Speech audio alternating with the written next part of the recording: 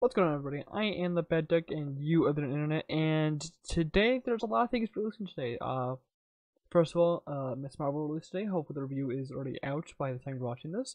For that episode, Kenobi released another episode today. I have not watched Kenobi yet because I'm trying to do a straight-through rewatch of the whole saga, so I have to wait for Kenobi to fully come out to actually watch it. And I guess Black Adam wanted to release the trailer today, so we're gonna watch the Black Adam trailer today. I'm kind of confused in this movie. I feel like it should be more like the Joker movie, where it's not really connected to anything, and it's just kind of like there. And if you want to watch it, it's by itself. It doesn't need to connect to anything. But I guess it wants to also connect to Shazam, and probably appear in his third movie, because I don't remember, but I'm pretty sure Black Adam's really not going to be in the second Shazam movie, but the third.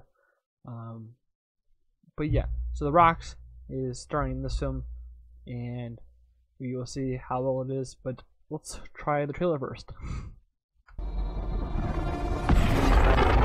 Space. Black Adam, what have your powers ever given to you?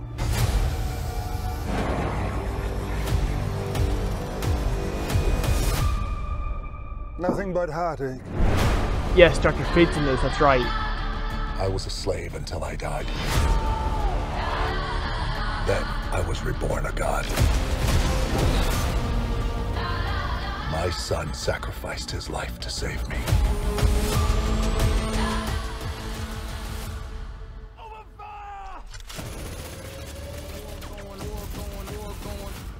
Now, I kneel before no one.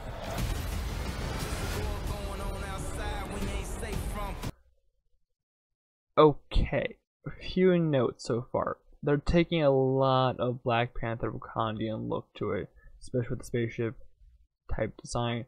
And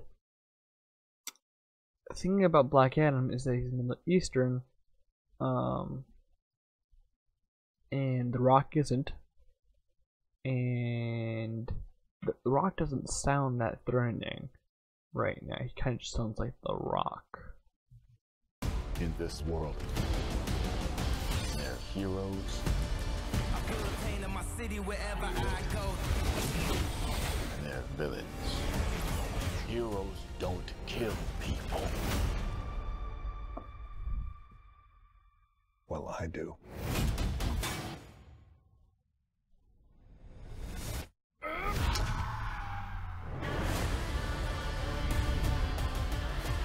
My vision has shown me the future. You have two choices. You can be the destroyer of this world, or you can be its savior.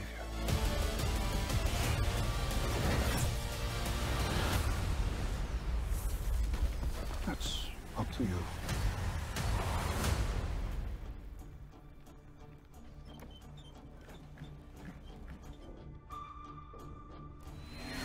Behind you! Did he just catch a rocket? He got a rocket.